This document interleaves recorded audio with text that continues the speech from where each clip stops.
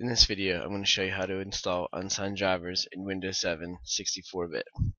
Starting with Windows Vista 64-bit, Microsoft required that all drivers be digitally signed. So in this case, I want to install my I8KFANGUI utility, but it installs a driver. Since it's open source or freeware, the driver is not signed. So how do we get around that? First, we're going to go and download our driver signature enforcement overrider from this site here. You'll see various info about it, but we're just going to get onto the bottom and we're going to click download. And then you'll see on this page, we're going to click agree. And you would just save the file, but I've already downloaded it, so we're just going to skip that part. And then we're going to go over here to the Dell Inspiron FanGUI utility. So this is a great app here. I use it on all my Dell laptops to manually control the fan and when it comes on and what the speed of it is. So this way they run a lot cooler. And now we're just going to scroll down here and go and click on the download link. And again, we're not going to save the file because I've already downloaded it, but you would just save it to wherever you want, your desktop, my documents, and then we're going to go and close all the windows.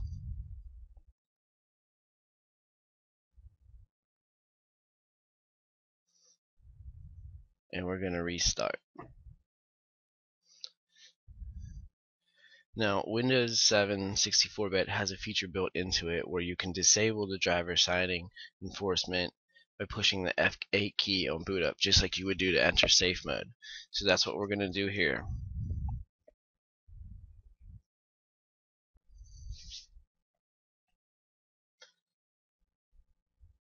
Here's where you're going to hit the F8 key, and we're going to just scroll down to here. You have to use the keyboard to disable driver signature enforcement, and then just hit enter.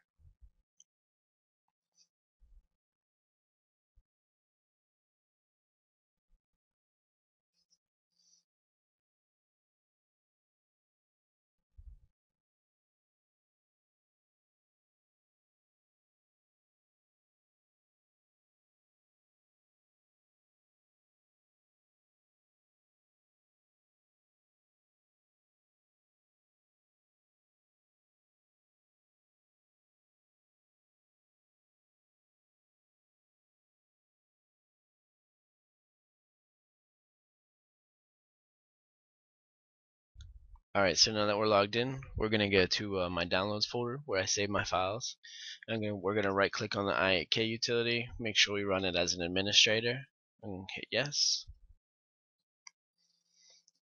And it's basically going to be like a next finish install. We're going to use all the defaults. Next, and then we're going to install. And now here is where it would normally bomb out, because this is where it installs the FAN.io driver that's not signed. But since we're running under the disabled driver enforcement, it goes through smoothly. And now we should still get an error saying that, there it is there, saying that we installed a driver that wasn't signed, but it did install, but it might not work correctly.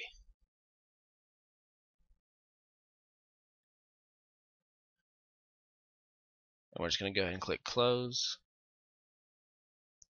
Next, we're going to install our driver signature enforcement overrider. You're going to make sure you right click and run it as administrator on this one too. You see it popped up in my bottom toolbar there. We're just going to hit next, yes, and then here's our options for enabling test mode or signing a file. We're going to sign the system file right now, and you see we need the path for it. So you see our fanio.sys is located under Windows System32 drivers. I'm going to copy this path and then paste it in there and hit OK. And it says successful, and to make sure we enable test mode. So now we're going to enable test mode just by clicking that and hit next. And you'll see that it's successful, that we've enabled test mode, and we're going to hit OK. And now we have to reboot the computer.